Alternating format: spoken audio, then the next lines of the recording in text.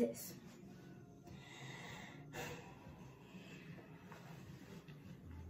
Who wears fake ties?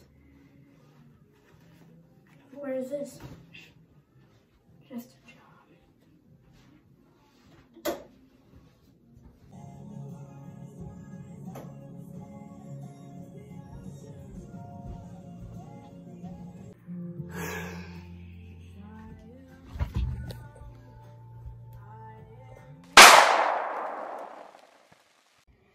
Yay, my favorite part of the day.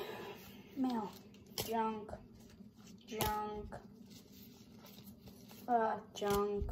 Junk. Junk. Junk. Just one more. To you, from Grandma. What?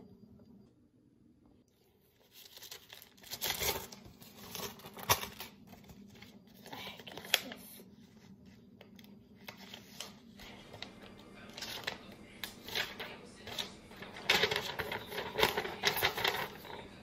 Dear grandson, I just want to let you know that I've died. Yes, I have died. And please don't be sad. I know we barely got to see each other. I know we didn't really talk to each other, but I need to let you know that I was killed. I need you to solve my mystery. No one can find any lawyers to help me solve my mystery. So all I need is you. Help me find who killed me. Please help. XOXO, Grandma. Well, that doesn't even make sense. I barely even knew her. Literally, that doesn't make sense. Mystery? Who could have killed her? The news. Hi, I'm Cindy Linvinska, and you're watching Fox News. Today we have now just found a mystery of a 95-year-old lady who died. Pretty weird. No one knows who killed her, but she sent a note to her grandson, and we're just waiting to hear back from him.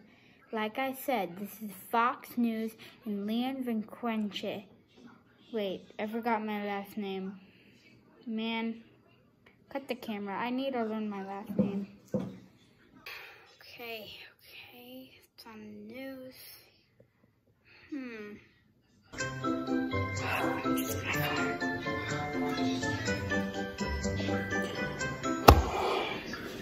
Hello? Are you supposed to be looking for me? Oh, so you're the one I'm trying to look for. That's me. Why did you kill my grandma?